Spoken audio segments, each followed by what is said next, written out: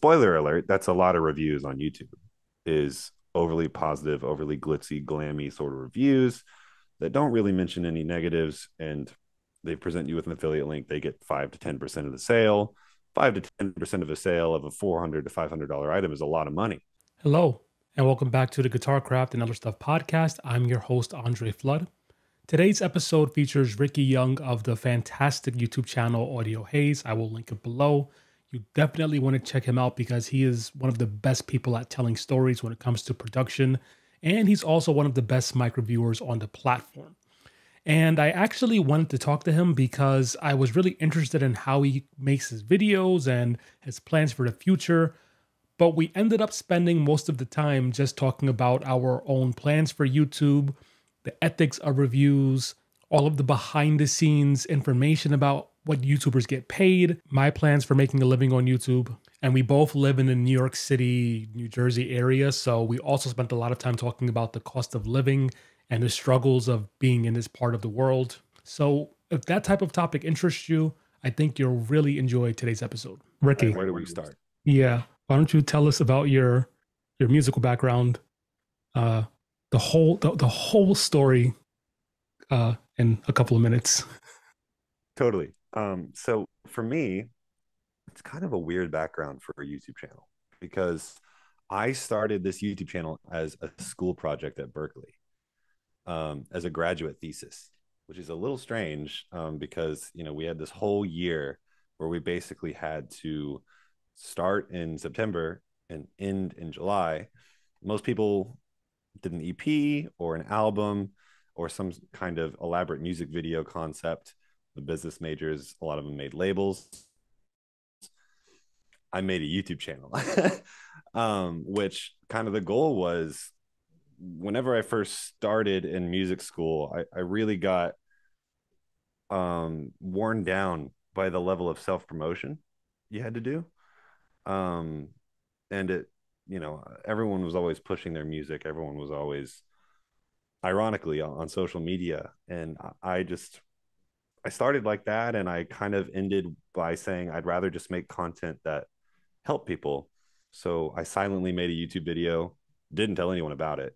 At first, I feel like all YouTubers just like don't talk about their YouTube channel because it's a little embarrassing when you start. Um, and yeah, so originally it was a lot of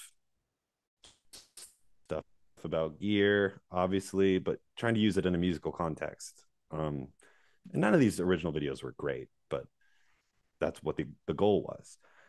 Then eventually, kind of along the way, certain niches of content sort of took more than others. So I became more microphone related, and throughout sort of ideating on a bunch of different video concepts, the channel became more about microphone reviews and how to use them within the context of a bedroom studio.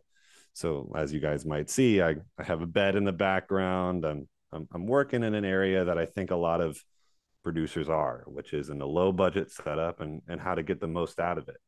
So I've got a degree in music technology and production, but I still try and teach within the context of, the average home producer.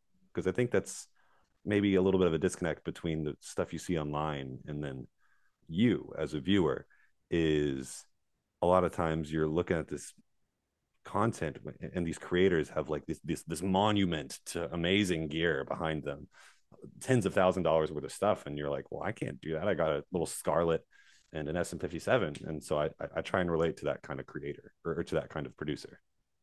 That's the goal, at least. Very cool. So what years were you at Berkeley? Just curious. Yeah, so I actually important distinction. I was at the Berkeley campus in Valencia, Spain. So some people may not know this, but Valencia is one of, like, I think going on 3 or 4 campuses now. So there's the one in Boston, there's the one in Valencia. I think there's one in like Dubai now. Um, and the one in Valencia has a 1 year accelerated degree where you're taking on more class loads. You're doing basically, sorry, this is a noisy environment. You're taking on multiple class loads, and then you're basically ending with a master's degree in 1 year. So I was there from 2020, kind of the height of the pandemic to 2021. Oh, very cool. See, I wasn't aware of that master's program. Did you also do music in undergrad? So I came from a degree in architecture, actually, which is a weird jump. I know. So I went to my undergrad in uh, University of North Carolina at Charlotte for arts and architecture. Um, Ironically, I applied to that school with only music. So I went into that program, and everyone else that was doing the interviews had all the like houses they designed or really beautiful art, and I came with like an acoustic guitar and I did a performance as my interview. Um, and then throughout my time in architecture, I just figured that wasn't for me, and jumped back on the music train. Very cool. And so, correct me if I'm wrong, but I think you're out of Brooklyn now, right? Correct. Are So if you you hear sirens or car noises, it's Brooklyn. are you originally from the Northeast? No, I was born in Oklahoma, actually. I like to say I upgraded every time I moved because I went from Tulsa, Oklahoma to Chapel Hill, North Carolina, Charlotte, North Carolina. Then I went to Valencia for Berkeley, and then I moved to New York. Awesome. I'm in Jersey City, New Jersey, which is very close to Mm, Brooklyn. right, And right on the other side of the Hudson. exactly. And I don't think I've ever even said where I worked, but it is public record. I work at CUNY, the McCullough campus, which is on the up. I don't remember where it is right now because I'm always virtual for the most part. But it's Mm, right around Central Park, around the 50s or so. And nice. yeah, so another reason why I was kind of attracted to your channel and so for those who don't know, once you have a YouTube channel for the most part and you start in a specific niche, you pretty much don't watch those videos anymore. At least I don't. I haven't watched a guitar review in probably since I started my channel because it's like I'm always thinking about guitar reviews and guitar lessons, so I don't want to watch that anymore. But one thing I still do watch is microphone reviews and production stuff, lighting and cameras and all of that stuff. And one thing that I really liked about Ricky's channel is that it's clear in his content that he has a day job outside of YouTube and that he's doing all of this as part of a normal life. And I think that sometimes people have the misunderstanding that if you now average 3,000 views or 4,000 views on your videos, or if you get someone who sends you a microphone or a pedal every now and then, you're just set, right? You're just racking in all of the dough, and now that you just make YouTube videos once or twice a week and you're set. But the second I started to get somewhere around that same area of 3,000 4,000 views a video, I realized, oh, I'm not even close to this being even a little bit sustainable yet. Yeah, yeah. It depends on a lot of factors, to be fair. I think um you have to like figure out if you want to monetize your content, and b how, because I think if you're really sly with how you kind of create around the 10K subscriber range or the 20K subscriber range, you can make a relatively livable income, but it's a low income, but it's livable depending on where you're living. um but it's also like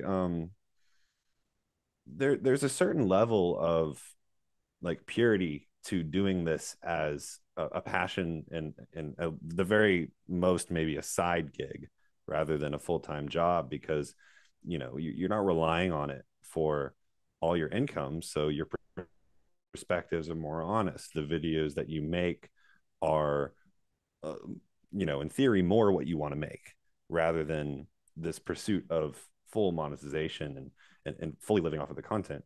So I think there's a give and take as well, but for sure, this level of income at this level of kind of creative, or at this level of being a creator, is very rarely livable.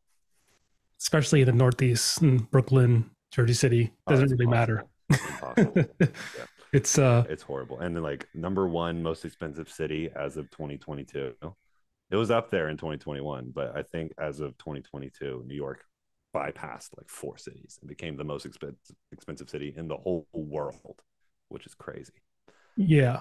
For those who don't know, and it's even more expensive in New York City, but I'm in Jersey City, which is essentially it's like 7 minutes from New York City, and I'm in this city where everyone moves here instead of Manhattan because they can get things slightly cheaper, which means that people like myself who were born and raised here are slowly getting pushed out of the ability to live here.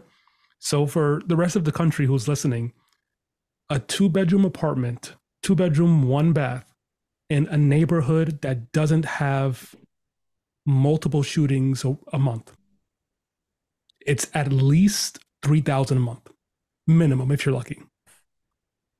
Yep. And if you go below 22, if you go below 2,200 a month for a two bedroom, you're going to be in a very, very unsafe neighborhood. For me, I grew up here. I'm used to it. It doesn't really bother me, but that's what it takes to try to survive in this area. Then you have to pay for other things as well, like transportation, food, all of that stuff, and even a decent wage, right? 40,000 a year. If someone was making that in the rest of the country, it would be like, wow, that's respectable. That's an average American citizen, even maybe even above average in many places. But in this area, that's like struggling to get by in terms of income. So Yeah, it's like it really warps your perspective. Like whenever I moved here, trying to find my first apartment, I was crazy shocked by all the prices, as you should be. But when you move here, your reference for what affordable anything is just completely shatters. So like you see $1,500 a month for a one bedroom, not or a studio even, a tiny studio, 10 foot by 12 foot or whatever, and you're like, oh, that's a good deal, or you see like $6 cereal and you're like, oh, that's not that bad. um but then you go to like anyone else in the other part of the country and you like every price that you hear is like, oh, that's insane. And talking about your income comment, I think the general rule of thumb is whatever your income is in New York City, take like 20K off, and that's what it's the equivalent of in another city. So, if you make 50K here, that's like living on 30K in another city just because of the cost of living. It's insane. yeah, absolutely. So recently, Ricky had a video, and this is another YouTuber thing. I feel like either in December or January, we all kind of go, "Fuck, what did I do? I really fucked up last year. I need to Yeah. get things No, back I on saw track." like three other people doing videos like mine. I was like, oh, I'm glad I'm not alone. Yeah, I did mine too, of course. And in his video, he talked a little bit about this idea of starting a YouTube channel and letting the algorithm kind of start to dictate the content in a way that you start to slowly get taken away from what you initially intended. And I'm it's complicated, right? Because it's not ever a negative feeling. If I do a guitar review and it gets 100,000 views, I'm not like, oh my God, this is horrible. It's exciting. It's amazing. It's fun. You appreciate all of it. But I know me personally, I am number one always, even before I started the idea of being a performing musician, I always wanted to be a teacher. So I'm a guitar teacher, but the only thing that gets views on my channel for the most part is guitar reviews. And so I've found 100%. a few ways here and there to like sneakily teach people stuff while talking about a guitar Mm-hmm. review, right? And Same. I'm getting better at it, but it's definitely different than what I intended. And I think Ricky had a similar experience, right? Totally. Yeah. So, first off, you're an amazing teacher. I was just watching your video on equal temperament right before we jumped in this. Like, keep on making the stuff you're making because you're doing an amazing job. Oh, thank you. But absolutely, like I'll go to somebody and I will say, my original mission for this channel, as I said at the beginning of this podcast, was I want to make music production content that helps people in rooms like this create awesome music. But if you look at the content I produce, you can take one look through the page and you'll go, oh, you're a microphone reviewer. Like that's the content that worked for the algorithm. And like Andre said, it's never a bad feeling. If you make a microphone review and you see all those little, for those who don't know, if you go on YouTube Studio, you get this little ranking and it'll say the video that you just published is 1 out of 10. It's the number one best video of the last 10 videos you've done. And you see a bunch of little green arrows pointing up saying everything you're doing is right. So YouTube kind of hacks your psychology into thinking, this is what I need to do. I need to get that green arrow. I need to get 1 out of 10 every time. And in doing so, you will notice that the platform will drive you into a certain niche. And, I think a lot of times in the music world, or maybe even just in general, in terms of kind of a more capitalist society, that will result in something kind of orbiting around something you can buy or a way to spend money. So, for Andre, that's guitar reviews. For me, it's microphones. And suddenly you kind of have to like look back at what you've done and you have to say, well, my original intention was to teach about production. But, the content, maybe some of that's there. Maybe 30 or 40% of what I'm doing is that. But it's all coming with this sort of like focus of a product highlight. And that comes with all kinds of, weird sort of, other stuff. For me personally, I have to like reflect and think about how much am I, working for my subscribers, or how much of this content is mostly just benefiting brands. And it's a weird sort of thing because the content that performs is not always the content you wanted to produce. And the system that YouTube kind of has produced doesn't necessarily, at least in the short term, reward you for the content you want to produce. It mostly rewards you for the content that fits your niche, which you don't always have a say in crafting. Sometimes you do. And I would say you have a partial say, I think, in the niche you craft, but part of it is not your say, you know? Absolutely. And, talking about things in the music industry in particular, I play guitar, you play guitar. I'm pretty sure you also sing, right? No. Every vocal demo, I either get my roommate to sing or I invite singers from the community. Yeah, I might have imagined that because I've definitely seen you play guitar and I've seen your second channel Audiohaze sessions, but I haven't seen you sing there. But anyway, so Right. Either way, you're a guitarist, you're a musician. He has a nice Fender Strat in the background, and Little 335. There's I a can see that one. Explorer right over there. Awesome. And it's tricky because the guitar is an instrument that has so many prodigies. Like the level of guitar playing in 2023 is so high for even unknown people that it's not even good enough to be amazing at guitar anymore. Like I'm not amazing at guitar, but there are people who are amazing at guitar, way more amazing than me. And I go through the channels and it's like 5 views, 10 views. This video's been up for a year. And you can go through dozens and dozens of great, amazing guitarists, great songwriting, great production, no views whatsoever. Same thing with guitar teachers. Not as much. I find that guitar teachers who I believe are really good generally get the audience, but it's not what you would hope to see. And then, I don't want to talk bad about anyone, but you go to some guitar reviewers who can barely play, but they have, 300,000, 200,000 views per video easily. And it's just like what you said. It's not entirely up to you. If you can see people who are making consistent, good music for years on end and get almost no views, but someone making gear reviews who doesn't have the technical pedigree or maybe even the production pedigree can get 1,000% more views on it.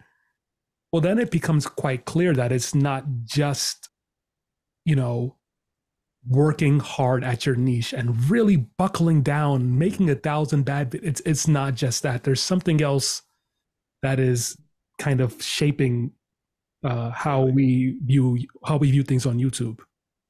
Yeah. The way I like to put it is when you're originally starting and you have no core audience, you have to fulfill a want of the person who's watching.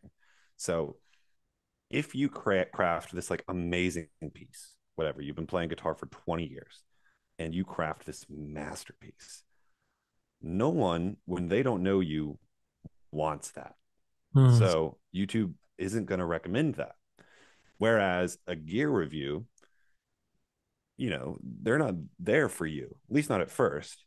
You're fulfilling the want of them, wanting to know more information about something they're going to buy. And on top of that, you also have to think about, as a small creator, if there's any small creators watching, the advice I always give as a small creator is the only way you're going to get views is through the search algorithm.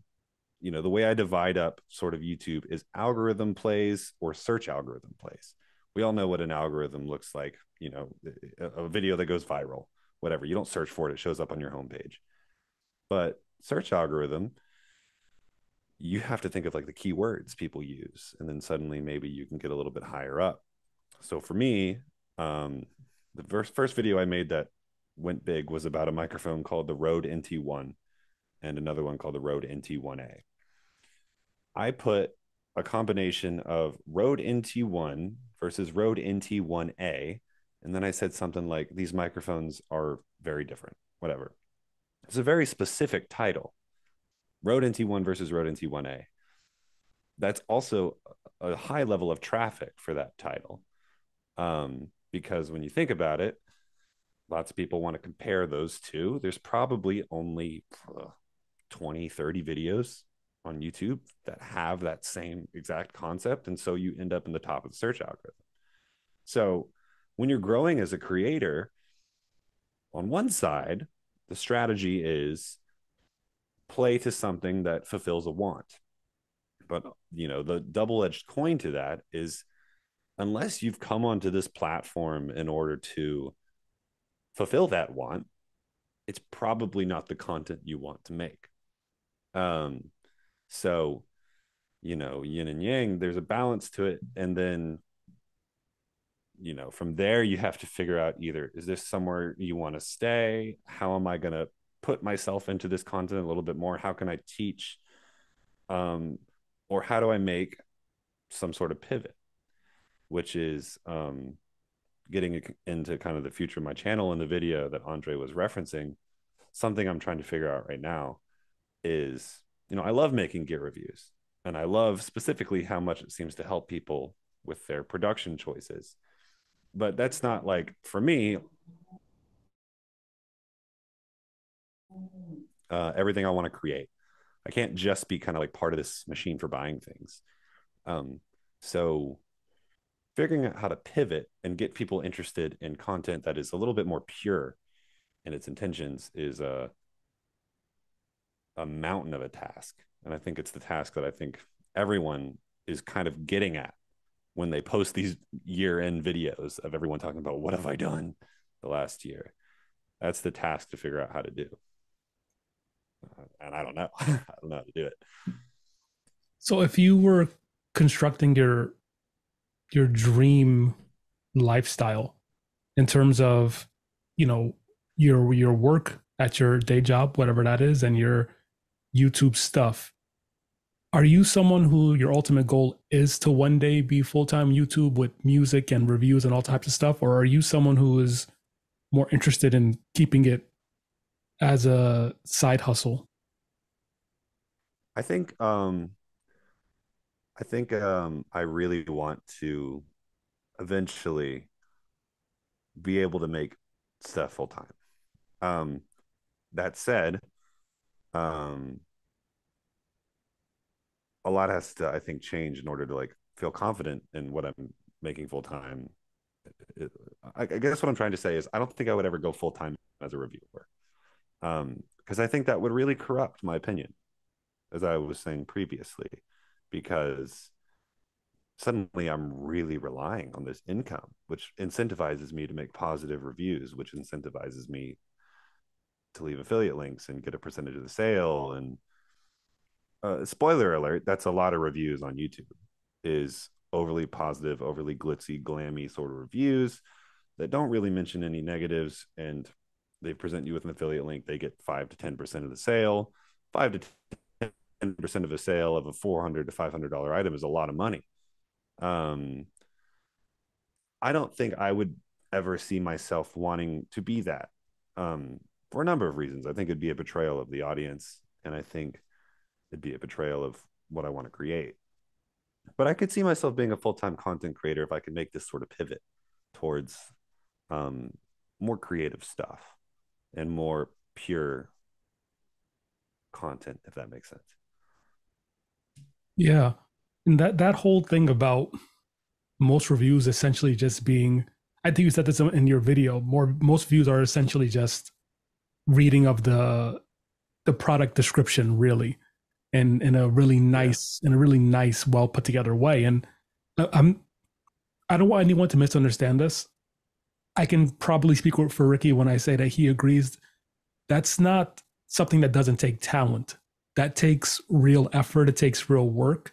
Knowing how to put it all together with the lighting and the camera and the recording and the pacing of the video, that's a real skill, right? Um, but at the same time, it's like I'll tell a quick story. Um, I have a few videos on my channel, and I'm not gonna plug them because I actually don't even like drawing attention to them.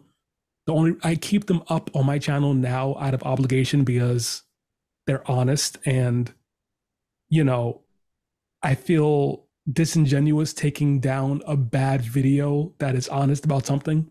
So I have a few of these videos that are fairly negative, and I know for a fact those videos are hurting my ability to make connections with brands in the future. And I'll sit there and think to myself, well, if I just take down these 4 or 5 videos and I only highlight the positive stuff, then all of a sudden I'm a lot more marketable. But something about that feels disingenuous, you know? And it's not a lie. If you only feature products that you enjoy and you enjoy them all, that's not lying. But it gets into this strange gray area where it's like, well, am I just promoting stuff or am I trying to educate consumers in this case about a guitar or about a microphone? And the other funny thing that happens when you have this flood of positive reviews about a product is that there's one guitar in particular that has uh, a strong community of fans and lots of glowing positive YouTube reviews. I do a review where I carefully document all of the issues that I'm having with cameras and timestamps and video.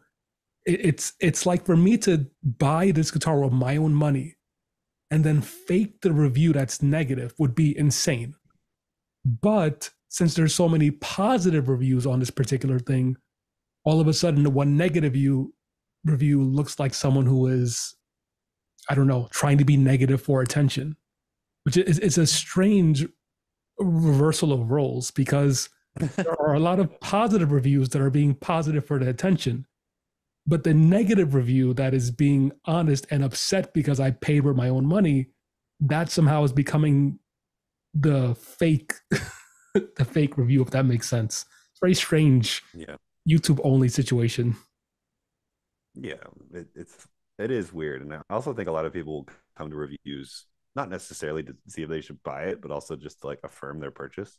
So if you're a little Absolutely. negative, sometimes people are like, well, no, it's great. Because they got the rose colored glasses on about what they just bought. 100%. Yeah. And there have been like times brands have sent like bribes and stuff. It's not always so straightforward as it seems with these reviews, which is something I'm like learning as I go. Like people will um sometimes a brand will just send like another mic and I didn't even ask for it, just show up. I'll be like, you don't need to do a review, but here you go. Um so yeah, there's a lot of weird stuff that happens in the content creation world in order to kind of influence brands and the way I or influence creators and the way I say it is to kind of like become this extension of the brand in some ways, Right. affiliated but not affiliated, which is in my perspective you should always be unaffiliated and whenever I first started I was like really excited to work with a brand because I'm like, oh, what? I'm like, it legitimized what I was doing. Um, but product, don't talk to me. Give me a couple months, put the review out. You can have the mic back. Um, just because I think it's more healthy that way. Yeah, absolutely. And the idea of free product, it really isn't that. I think the fact that I live in such a high cost of living area helps me be a little bit more cynical with brands because a Mm-hmm. brand like you said, there's a couple companies who will just say, "Hey, I found your channel. We would like to send you this microphone that we sell on Amazon or this guitar that we sell wherever." And it'll be like, a $300 condenser microphone on Amazon. And basically it's a really good ripoff of a different microphone by a reputable company. And, these businesses last for a couple of years and whatever. So they'll say basically, "Oh, well, send you the microphone. You can keep it. Can you do a review on it?" And it's like, well, this microphone is worth $300 new. If I throw it for sale, I'll get $150 for it, maybe. It's going to take me 15 hours to make the video. It actually isn't. This is actually useless to me, right? It's Yeah. the amount of time it's going to take to make the video, the amount of money I can make from the video potentially, the cost of the item itself if I were to actually sell it if I don't want it anymore. It ends up being like a zero, like we broke even on everything because I did this. And so Right. it's very smart on the company's end, right? Because they basically have to pay almost nothing for advertising because you know if the mic is $300 on Amazon, what does it cost them to send it? What does it cost them to give one away? Maybe $50, $60. And if someone buys one, they've already made all of their money back and then some. And Right. so yeah, it's that's one reason why I personally have not done any of those reviews yet. And again, I my plan is to be full-time YouTube one day with a mix of gear reviews and my own music and all of that stuff. And I'm kind of right at that phase where I'm trying to figure out the morality of the whole thing because Mm-hmm.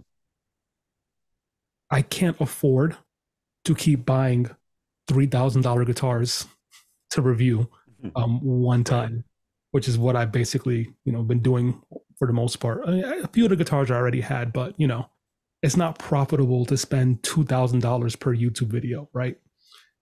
And at the same time, me personally, I can't not be annoyingly honest. So I just feel like on the one end, I'm happy that I found this little niche of other very, very analytical, nerdy people who like to hear me rant about things positive or negative.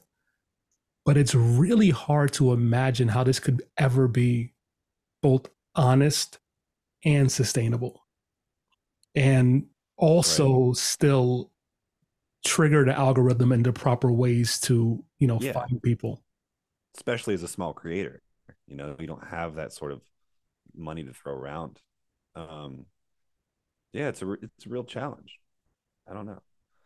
Could I ask you a question going back to what we were talking about before, and like building this niche that maybe isn't necessarily what you wanted to create. You're talking about how you wanted to teach music more than anything, and a lot of that happens through the lens of gear reviews.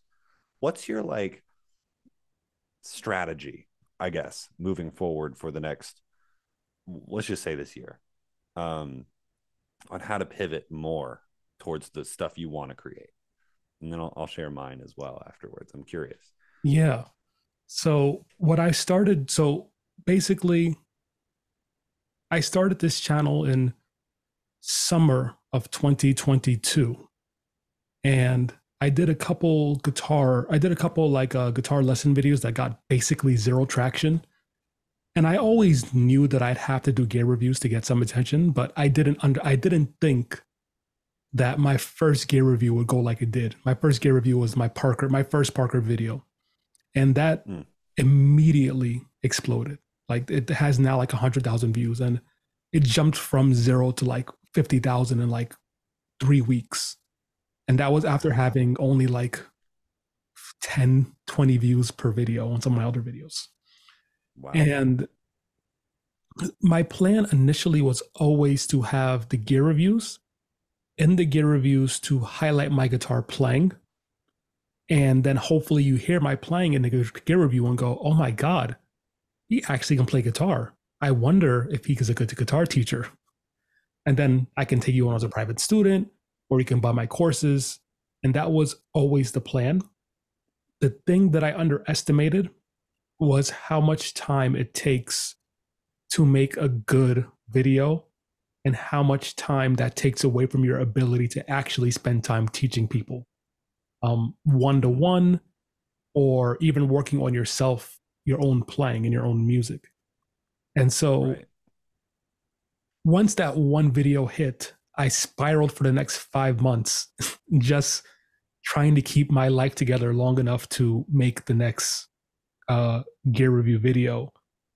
And my Huh. playing started to go down, as many guitarists will tell you, making YouTube videos. Oh Um, yeah. Same. yeah, but Same. I did get through my first course suite that I intended to make, so that is for sale. They are not selling very well at all, I'll be honest, but I stand by my lessons because I do think I'm a very good teacher, if nothing else. Like I'm a much better teacher than I am a guitar player. 100%. I embody that. I'm happy to be that person. So for 2023, what I've been trying to do is, when I do get a piece of gear that I care about, my idea to keep this financially viable is to continue to buy the gear, but to spend so long with it that it balances out to not being a bad purchase, right? I have a Strandberg series that I'm doing. I bought one guitar for this series. Well, two guitars, one I'm returning, one I'm keeping. And I can do 2 months of reviews with that one instrument. And hopefully by that time, the core sales and the monetization will be in the green. Um, and that's what I'm basically just trying to do: sell my lessons and have my lessons eventually be so successful that I can buy as much gear as I want and then say as much as I want without fear of, repercussion. Oh, so your kind of like trajectory is trying to sort of turn viewers into students, get the most out of they can with music lessons, and then have that part of your freelancing career become kind of fuel for more unbiased and more um you could say higher production, but I guess mostly just more unbiased sort of reviews, correct? 100%. That And I gotcha. really, who doesn't want to just buy $4,000 guitars all the time? I mean, that never, at least to me, I'm a huge guitar nerd. I don't Mhm. care about playing live. Honestly, I never was into the idea of making recorded music either. It's a beautiful thing, but it's never what drove me. I just like to Mhm. practice guitar and teach. And geek about guitar stuff. So um, I would be totally happy doing that. How it's going to work financially is still, I don't know. We'll just we'll just Right. pray and It's see. always the question. Yeah. So for me, I part of part of the benefit, I guess, of having a full time job also is I can start to not only reinvest the money that I earn from the channel, but also subsidize it a little bit with the full time job. So for me, um, I asked my community. Okay, so sorry, let me back up for a second. The way I view maybe adjusting content a little bit on YouTube is technically there's nothing stopping anyone from just doing something else. So for example, let's just say I wanted to whatever I don't want to just be a review channel. I'm going to make this video essay. But the way I view that is if you were to just do like a 90-degree turn or a 180-degree turn, A, you're betraying the people that came to you for a specific kind of content niche. And B, it's just not a good idea. Like, no one's going to watch it. Your views are going to tank. And the way YouTube works is, if your initial views aren't getting performance, YouTube isn't going to further recommend your older videos. So it actually affects your older videos too. Um, so how I'm trying to figure out how to navigate this like 1 degree at a time turn to sort of like ease into a new sort of content direction, which hasn't started yet. The way I'm going to do it is going back to being able to reinvest from full-time job is I'm hiring an editor actually. I asked my community for anyone who knows Premiere, who's worked in video before, and I was able to talk to a few people, and I found like an amazing guitarist. He's better than me. He's like a math rock dude named Nick, and he's an amazing audio engineer. It was really important for me that anyone that was on my team was not only a really good editor, but also was a musician. So um, he sort of embodied everything I needed. He would know what I was talking about if I started saying the frequency response in the 2K is a weird peak, and I think the sibilance is bad. You couldn't just get an editor to say that. You need somebody that understands that terminology. Um, so he's helping me kind of make the regularly scheduled content, and he's helping me make it more than I would have without him. So every week I'm able to put something out rather than consistently for 2 weeks and then I'm gone for 2 weeks. Um, and he's been awesome.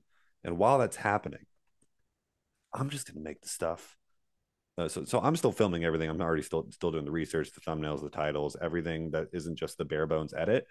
Um, but while he's helping me out on that direction, I'm just gonna make stuff I want to make, whether it's good for the channel or not. It's hopefully people will enjoy it, but I want to have this piece, a few months down the line that is like, hey, I made a film and I'm really proud of it. And this is, if I could make anything in the world, I just made it. And hopefully, by still kind of feeding the machine and giving people kind of what they want on the channel, and making sure YouTube is happy with the level of activity on the channel, I can remove myself a little bit, make this piece that I want to make, and hopefully it can find its own audience or the audience that I have that will enjoy it.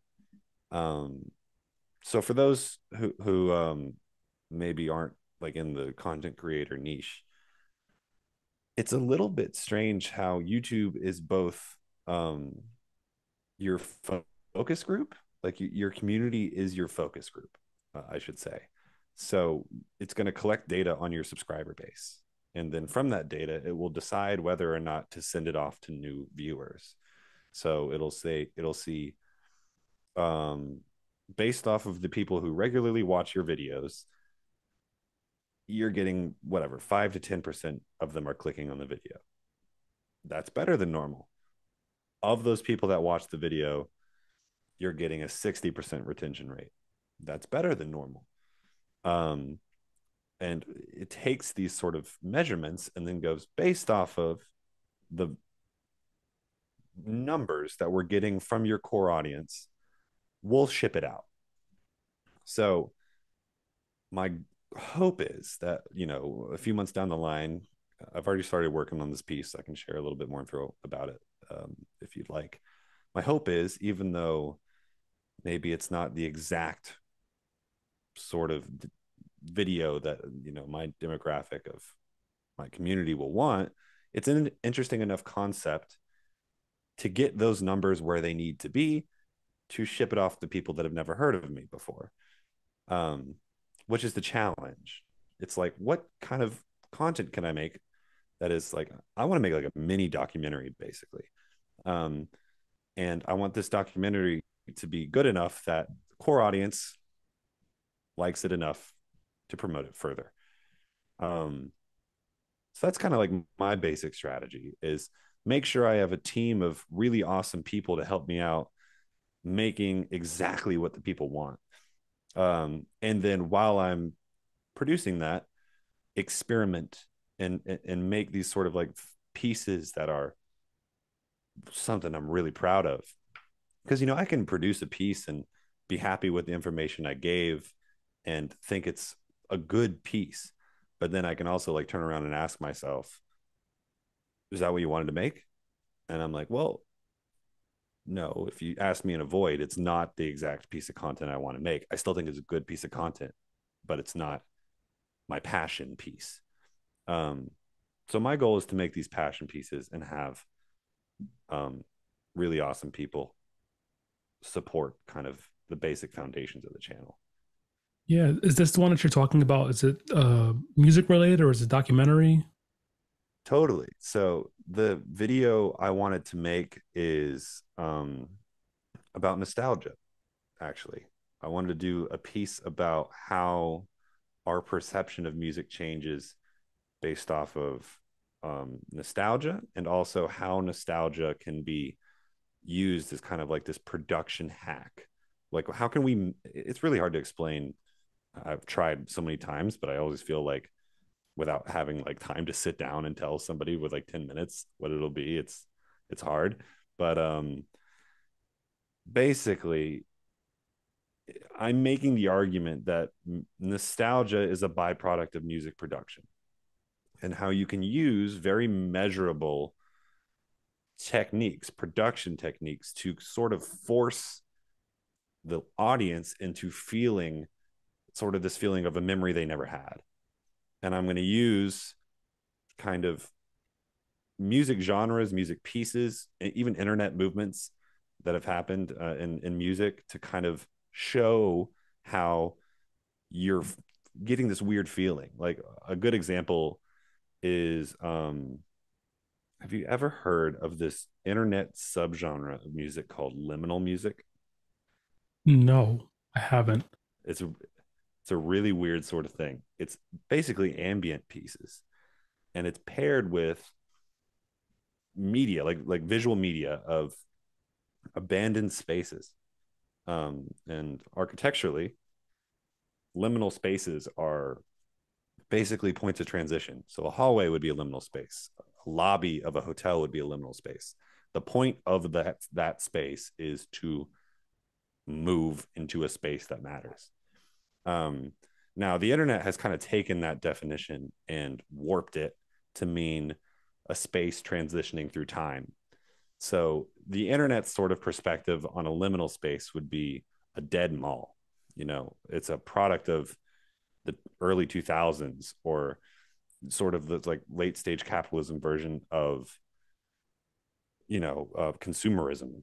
And you see these ambient pieces paired with these like visuals of abandoned spaces, and these ambient pieces usually have a lot of sampling, found sounds, these or low pass filtering, vinyl crackle, all these sort of very measurable, very easy production techniques that when you pair them with these sort of visuals, you look at the comments of these sort of internet playlists or these YouTube playlists, everyone is like super depressed or is like talking about like their experiences in life and is or saying like this piece makes me feel something I haven't felt in years. And it's a weird thing. And it's like, how can we dissect that piece and take those sort of techniques and apply them to your own piece, and then also explore psychologically what's happening to you when you feel these things and how it relates to you as a childhood, and then talk about, for example, how are the melodies using music theory to all of a sudden make you feel nostalgic. And I'm making the argument that by making these melodies that rarely move from tonic, basically, they go to the second a lot, maybe they go to the fourth and the fifth, but they never leave what is a comfortable 12 tone harmonic scale. And they often harmonically are using a lot of chord inversions that always have the root close by. We are essentially invoking this idea of a lullaby, um, and in doing so, relating this kind of music to our youth. Um, and I'm also going into a bunch of other pieces too, and I'm really just trying to dissect how nostalgia warps your perception of music, and makes you feel things even though you never even experienced what the person who's writing about is talking about. Um, anyways, that's kind of the idea, and I want to make this like piece that is like really matters, and I can look back in like 20 years and be like, I made that, and I was crazy busy for 3 months and I published it, and I'm proud of it.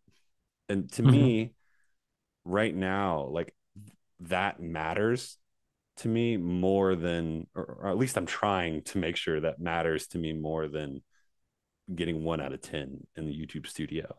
I'm hoping that my team with my editor can, I say team, it's just me and my editor, can make sure that part of the channel lives. And I can make sure that I'm also making content that I want to make at the same time. Um, that was a long ramble, but It's very that's the interesting. basic sort of plan for me. Yeah. And my as soon as you, well, here's my thought, and I'm sure you've thought about this before. And so if this is totally going to ruin it, then just please say that because that's also interesting. My initial thought is Sure. that, okay, well, if you start this idea, but you start it with a microphone and Yeah. explain, this microphone is from, I don't know, 1982, and it captures this in this way. And as a result, you feel XYZ. And that's the hook. Mm-hmm. And then it goes into all of the other nether regions, right? All of the more out there Yeah. stuff. Um, I'm sure you thought about that, but is that idea That would kind be of cool. is that kind of ruining the idea of you doing this for yourself? I don't think it's ruining it so much as, for the very first one that I make, I'm going to make it exactly how I want to make it without thinking about anyone else. And then, I'm not naive. I'm expecting, even though this piece took so long, I'm expecting it not to perform as well.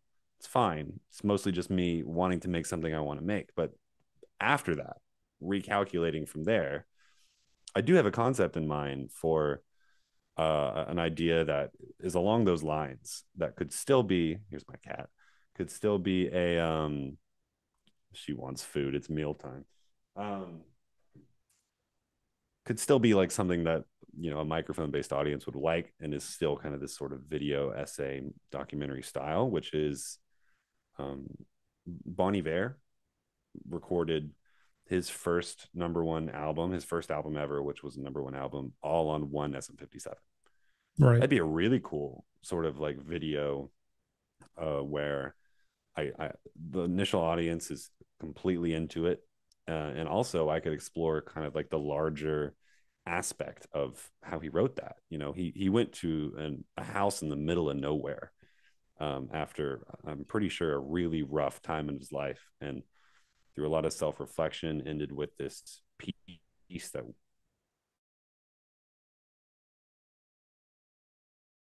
a lot of people resonated with. But at the same time, I could talk about these concepts is, you know, um, which is microphones.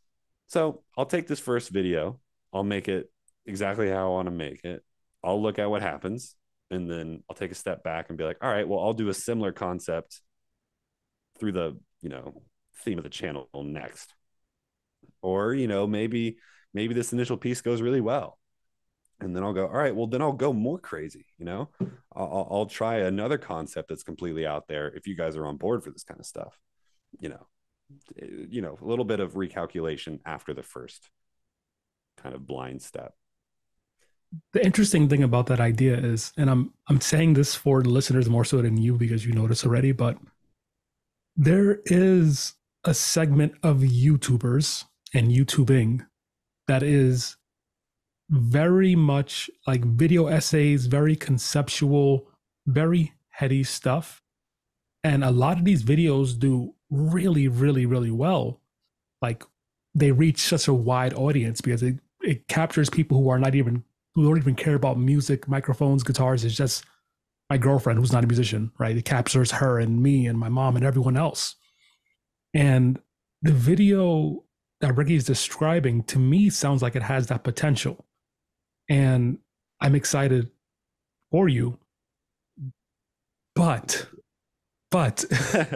Okay. Yeah, let's hear it. the tricky thing about YouTube, as Ricky knows and as you're going to know now, is that even if you have a video that you know for a fact so many people would enjoy if they actually saw it, that doesn't mean that YouTube is going to let them see it.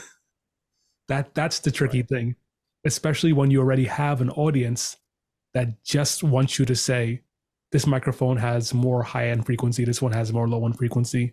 It sounds better if you whatever, whatever, whatever. And Right. I I have hope for this idea for you because I mean it's interesting to me. And although in the past I've only gone to your channel to see mostly microphone stuff, Mm-hmm. if I saw that video from you, I personally will be interested. And if it Thank had you. a hook, like not this next one, I understand what you're saying. You want to do this one for yourself and then explore like hooks and all of that stuff. But it it sounds like a video that it's a video that I would scroll by and just go, what is this person talking about? Let me just see what this is. You Right. know? Yeah, that's a big challenge. Is like so much of this, even though it's going to be months of work, um, so much of it is literally just going to be the thumbnail and the title. You Yep. know, like if I can title it right, if the thumbnail's cool enough or disruptive enough to make somebody look, um, maybe. But I think like as you said, I'm making this one for myself. If it gets 2,000 views, that's still cool that 2,000 people saw this thing. Are like I'm really hyped to make. Um, so yeah, it's mostly just a piece for my own personal therapy, I suppose.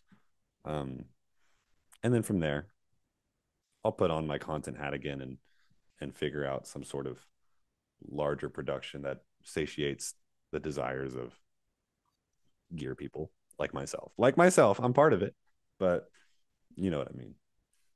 Yeah. Well, this conversation, I did not think that we were going to talk about YouTubing for the whole time, but I'm happy we did because now I have Totally. a nice, easy title for this podcast.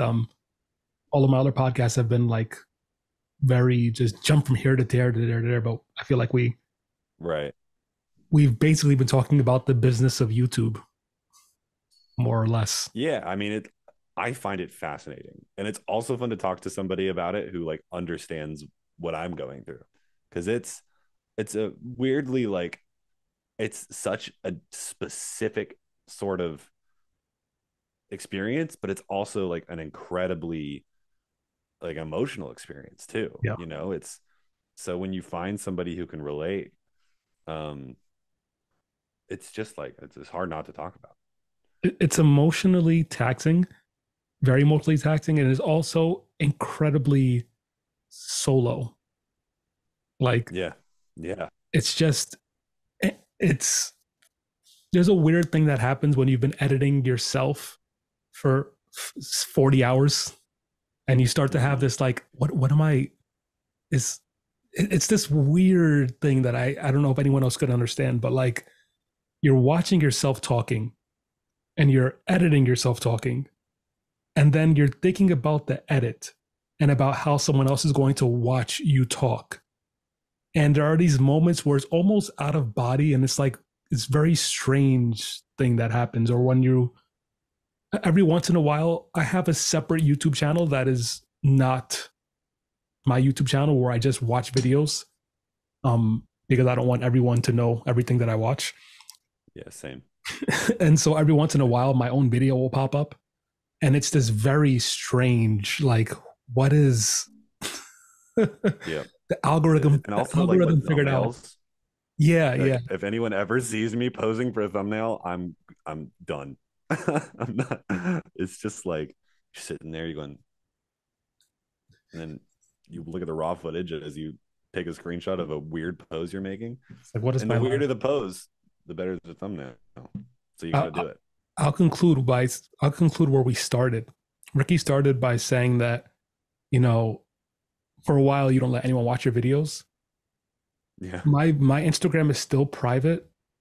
And I don't really use Instagram, but if you wanted to get a group of my friends and family, it's on Instagram.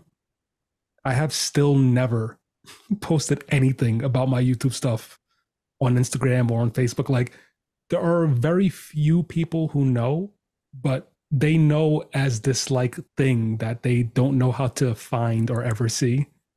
And every once in a while, someone will Wow. text me like, "Oh, I saw it." And I'm just like, "Oh God."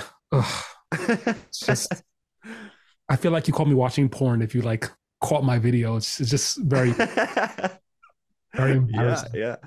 I mean, I let people see, but I don't let people like sometimes I'll share the content I make on my story, but it's usually a clip of a performance that's inside of a video. It's not like what the video is about. And I usually don't link out to the video. It's just like, hey, look at this cool film thing I made. But yeah, I didn't show anyone for like the first 5 months. Well, I think I'm like month 8 now, so maybe Month 8 with like maybe 10K. I'm not Wow. That's August, impressive, dude. somewhere around there. But you have to remember that That's really impressive, man.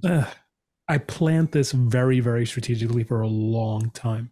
I'm gonna Yeah. just say that that's really why it worked out. Probably has nothing to do with any of that, but whatever. Well, it's working out nonetheless. Yeah. So, All right, dude. well, It was a pleasure talking to you. yeah, Sorry. absolutely. Continue. No, I was just gonna say you're local. We should definitely meet up at some point. Anytime, yeah. Chill. I'll email you my number or something if you ever wanted to grab a drink. I'm down. Yeah, cool. Well, thanks, everyone. Oh, of course. Look up Ricky's channel. It's under Audiohaze, Haze. Do you have anything else that you'd like to share with people besides your main YouTube channel? Along the lines of what we were talking about, if you're watching and you see that really ambitious nostalgia video show up in your feed, click it. I guess that's it. We're gonna share that on my community tab when it comes out. Absolutely. Um, Oh, thanks, man. because I mean, I want this to work because I feel like if you make it work, then I feel like okay, I can make my next thing work, my next random Oh, good. strange thing. So we'll try to Nice. prop each other up as we rise to YouTube Absolutely. stardom. All right, cool, dude. Yeah, anytime. All right, I'll see you, man. Thanks. Sweet. Bye bye.